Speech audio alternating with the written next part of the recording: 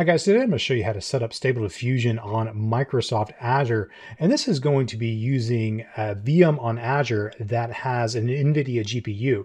Now the NVIDIA GPUs available on Azure are world-class data center GPUs that are on par with some really high-end GPUs that you can get in a desktop computer. And if you don't want to pay for one of those high-end GPUs, this is a way to get access to high-end performance without having to actually buy the hardware. Now, if you were to pay the full retail price for some of these GPUs on Azure, you would pay a lot of money, but there is a way that you can get them at a reduced rate as long as you're willing to deal with the caveats. Microsoft Azure VMs have what are known as spot instances, and a spot instance is basically leftover capacity that's not being used. So what Microsoft Azure and other clouds will do is they will auction that off to somebody that's willing to pay for it at a reduced rate, so long as they don't need that capacity. And in the minute that they need that capacity, then you will be basically booted off, and they will use that capacity for whoever is willing to pay the full retail rate. But as long as you're willing to deal with those kind of caveats, you can get access to these GPUs and use them for something like Stable Diffusion and pay a much reduced rate, basically cents on the dollar, what you would pay for otherwise if you were paying the full retail price. So I'm going to show you how to set this up using a spot instance, and then show you how to get access to it through an SSH shell. And I'm basically going to show you how that you can connect to it using SSH, and then use your browser to log on to your instance of Stable Diffusion, and also how you can move files back and forth between that instance as well using FileZilla. So let's go right into how to deploy this, and then we'll go into how to connect it, and then also how to move files back and forth. Okay, so the first thing you'll want to do is make sure that you have these vCPUs enabled. So to do that, go to the Azure portal and search for quotas in the search up here. And then you'll see all of these different quotas available to you. Quotas are there basically to keep you from over allocating things. So you can put these as safeguards in place, and there's a lot of defaults, but you can increase them as well. So the one that we're going to be interested in is compute. And then I'm going to filter this based on my subscriptions. So I'm going to select pay as you go, and then I'm going to select a region that I want to deploy to, which in this case is going to be like East US 2. So it doesn't really matter what region that you use, as long as it has the NVIDIA GPU enabled VMs available in it, which is in my case East US 2, which might be West US 2 or some other region. And you will want to search for total regional spot vCPUs right here, and make sure that you have at least 8. If you have 0 right here as the total, then you can check on this and click on new quota request, and then you can enter in a value. Usually 8 or 16 is probably reasonable. Now, if it's a larger number, then that might raise red flags. But if you're requesting like 8 or 16, that's usually going to go through without a problem. I requested 16, which is fine for me, but 8 is going to be fine for running the particular VM that we're interested in. And then you click submit, and sometimes it's automated, but if it's a subscription that needs an approval, it might take a while. Or if it's a subscription where these are disabled, it might not even work. But you need to make sure that this is available on your subscription that you're going to be deploying the VM to, so that you can actually run this script and deploy the VM. Now, once you have the quota increased for spot instances, the next thing that you'll want to do is come to my GitHub repo to deploy this. Now, this is a very basic repo. There's not a lot in this. It's basically an ARM template, a script, and a README file.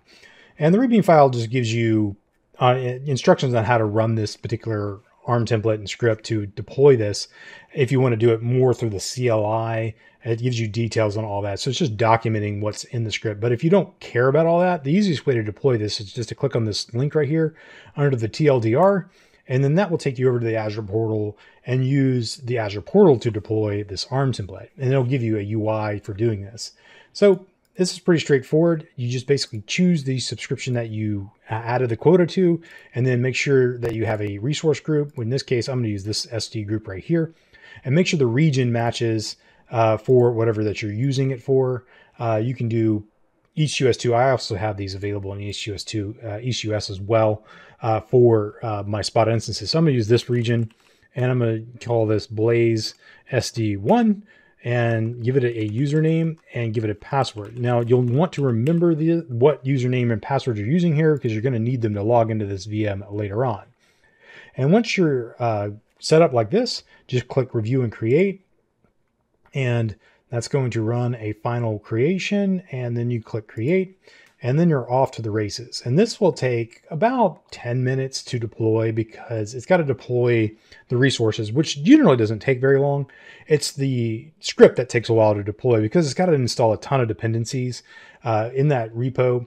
If you go back to the repo, GitHub repo that this deployed from, you'll see that it's doing a ton of stuff in the script to deploy Stable Diffusion because it's got to install the NVIDIA drivers on the VM, and it's also got to install CUDA and a ton of dependencies for Stable Diffusion to work as well that are all wrapped up inside of this particular package that you download from the repo for Stable Diffusion. So give it some time, and when it's done, maybe about 10 minutes, it will come back and you will be able to log in. So I'm gonna let that deploy, and then I'm gonna show you how to log into it. So once the deployment is finished, you'll see a bunch of resources deployed. You'll want to reboot the VM. So if you see it running like this, you might have restart disabled. You can just stop and start it again. So hit start and then stop, it'll deallocate, then hit start again, and it will reboot the VM. And the next thing we want to do is copy the IP address for the VM. So once you've copied that, we're going to launch a terminal, and it doesn't matter what you're using, SSH on Windows or command prompt, whatever, it doesn't matter. And we're going to type in SSH, and we're going to do a local port forward. So we're going to port forward 7860, which is the default port for Stable Diffusion, to localhost, which is localhost on the other end, and then point it to 7860 on that end. Then type in the name that you provide for the admin user, and then and then put in the IP address for the VM. Now, once that is created, then we're going to hit enter or click go, and then open this up, and then type in the password you supplied, and everything should be up like this. So this is going to have all of your stuff deployed. So we're going to launch a new window right here, and then we're going to just browse to localhost and 7860, and that should launch Stable Diffusion, and you will have something that looks like this. This is just the Stable Diffusion UI, and you can enter your prompt. So say dog carry a frisbee or something like that. I am in a park, and just let it create an image to test it. And this is going to use this default model, which isn't truly all that great, but it will create an image in any case. Now, if you want to get content into this, that's where having FileZilla available is going to be of the essence. So FileZilla is an FTP solution, and what it allows you to do is basically send files back and forth to something like an Azure VM. So the way that we're going to do this is we're going to come over here to new site, and we're going to paste in the IP address that we pasted into the browser, or rather the SSH, whenever we connected to that. And we're going to connect to port 22, and we're going to do SFTP, which is basically running this over SSH, so SSH file transfer protocol. And then for the user, we'll put in the admin username and the password. We're going to put in the same username and password that we supplied to our particular instance whenever we create the VM. And this will create a connection to that. So I'm going to accept the fingerprint. And now from here, we're going to go to Stable Diffusion on the root. So if you go to the root, you should be able to browse to Stable Diffusion right here. And the user that you logged in with has access to everything in this folder because it's to the owner is the user that you created this with. And the place to put models is going to be in this models folder, and then you can come to Stable Diffusion, and this is where all your checkpoint models go. So if you want to upload a new checkpoint model to this, you can download one from like Civitai or Hugging Face and then upload it to this. Or if you have the link, you can just use wget on the command line, which is probably easier. But if you're not familiar with how to use that, then just use FileZilla. It's fairly easy to use. And then LoRa's right here is where you can put all your LoRa's. If you're going to download those from Civitai or from Hugging Face, you can upload those into your LoRa folder right here. And then if you want to download the images that you create, if you created them in the past, then there's no way to really download them in the past and in the UI here. You can download them just using this disk icon right here and save the image. So you can open this in a new tab and save as and save the image. Or the other thing you can do with a FileZilla is you can come over here into the outputs folder and the use text to images, and you can then see all the images by day that you created. So you can download these by way of FTP back to your local box if you want to use them, or you can reverse that and upload stuff to this as well. Now, of course, if you want to use the features like image to image or things like that, or you want to do PNG info, you can upload images that you might have downloaded, such as this one right here, and it's going to parse that image.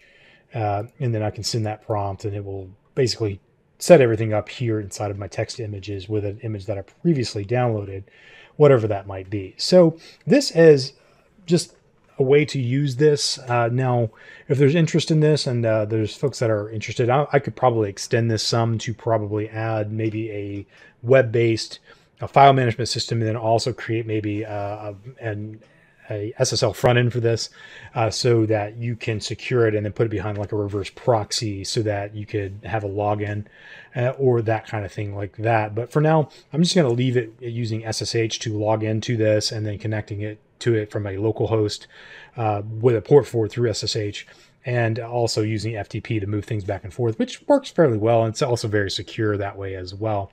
But in any case, this is running on Azure. It works great. It's really fast. You have world-class GPUs, lots of storage, fast SSDs, everything that you would have in a local box for running Stable Diffusion that would give you very high performance and very good results as well. So if you like this content, please like the video, subscribe to the channel, and also share it with your friends. And as always, look forward to seeing you on another video. If you like this content, please consider subscribing to the channel by clicking on the subscribe button. You can also like this content by clicking on the thumbs up, or share this content with your friends, and also comment in the comment section down below. You can also find me online at www.blaze.net or on Twitter at @TheOneMule. And as always, thanks for watching.